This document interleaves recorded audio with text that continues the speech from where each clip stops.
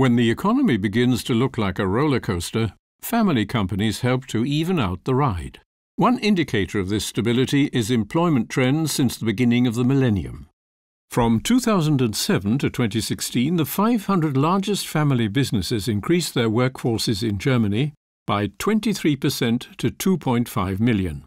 During the same period, DAX-listed companies with no family management increased employment by only 4% to 1.6 million. This was one finding of a series of studies commissioned by the Foundation for Family Businesses from the Centre for European Economic Research.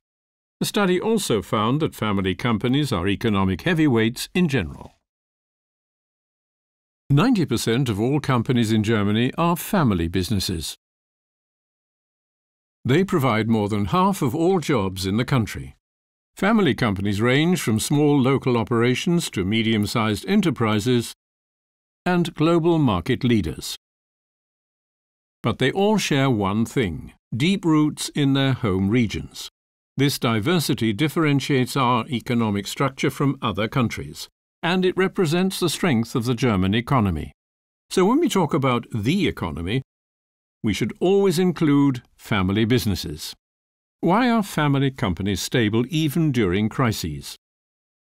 After all, they do business in the here and now just like other companies. But there is a difference. They plan with foresight for future generations. This is why they can weather crises so much better. Rural areas in particular profit from this because family companies are the leading employers here. As a result, family companies create economic strength and stability in every corner of Germany, even when times are tough.